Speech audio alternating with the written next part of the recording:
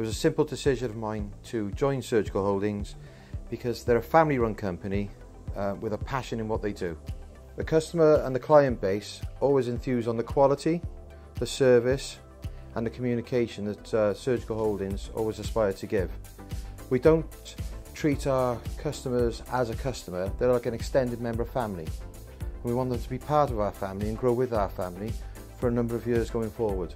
The customers definitely become a friend. You talk to them more and more and then they start asking for you directly. The passion is, without a doubt, the core of the business. Each member of staff, from the cleaner through to the management, all have the same passion and belief, and we all have the same goal at the end of the day, and that is to keep the customer happy.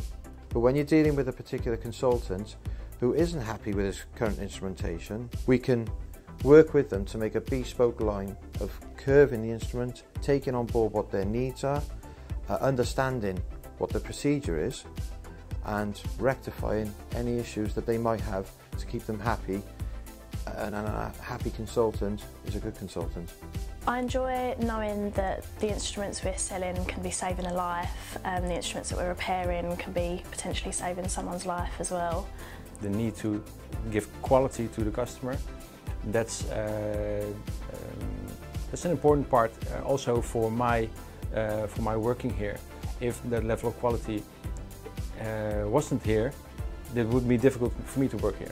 But that's the skill of the job, yeah. We try really hard to basically make them back to brand new. We're very accountable as a business. We have third-party testing done on all of our materials to ensure they're to the correct international standards. The main aim at Surgical Holdings is to produce something that is saving someone's life of high quality, that you know is going to be suitable in a surgery. It's a very rewarding job.